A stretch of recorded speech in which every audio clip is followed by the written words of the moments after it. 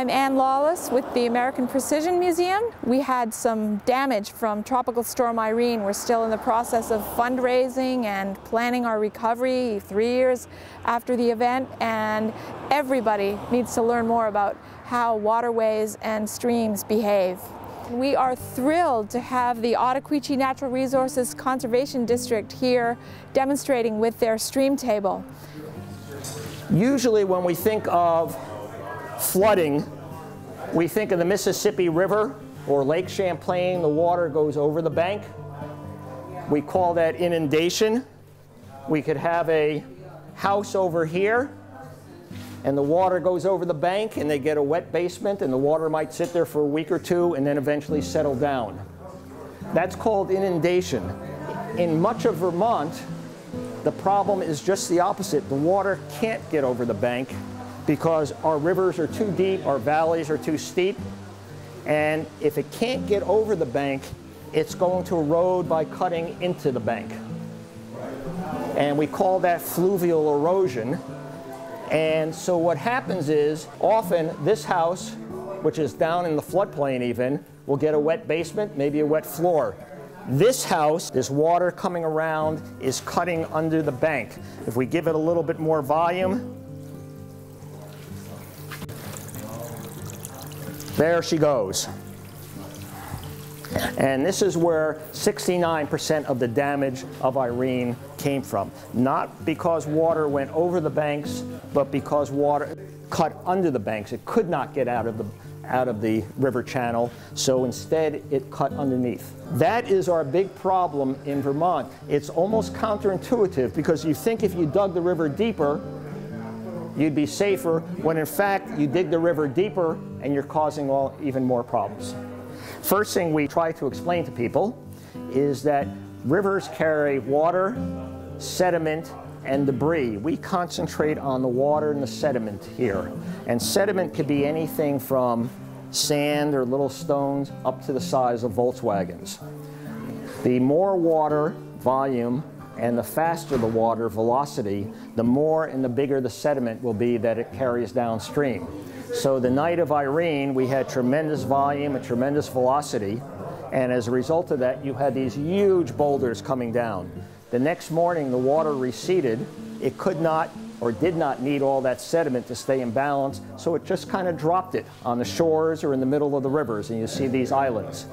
The second thing to keep in mind is rivers, especially as they enter the valleys, will always meander. The meander pattern is almost like a skier coming down a hill. The skier comes around, and if he's making a left turn, his right side ski, his outside ski, has to go faster.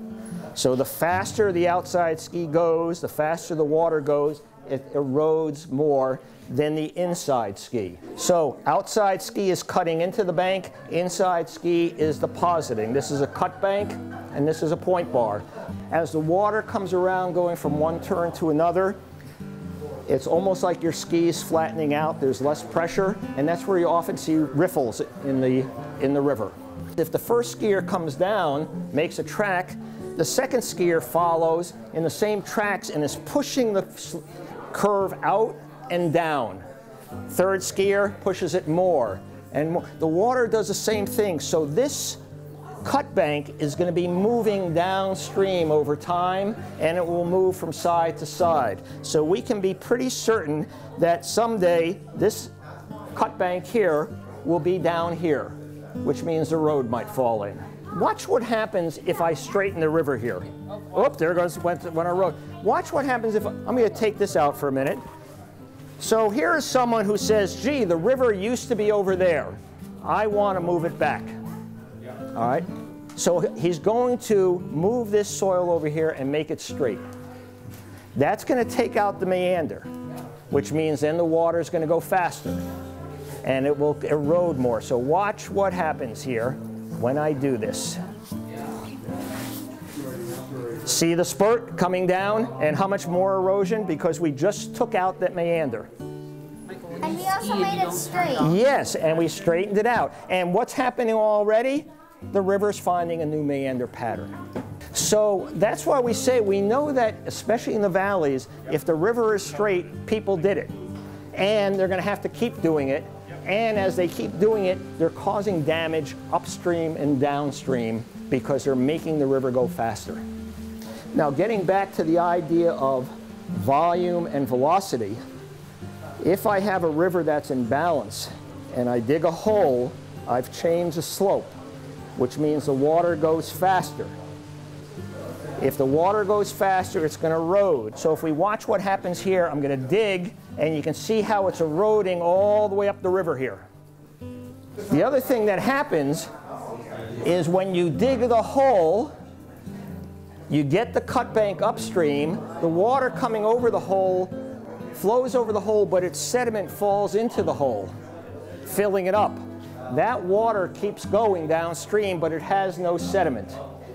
As a result of that, it's going to try to find new sediment, and you'll start getting more erosion downstream.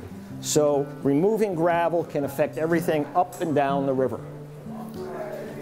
One of the other issues that happens is that if you have a culvert that is too narrow, we have a wide channel and then it narrows, the water slows down as it comes to the culvert because it can't move as quickly.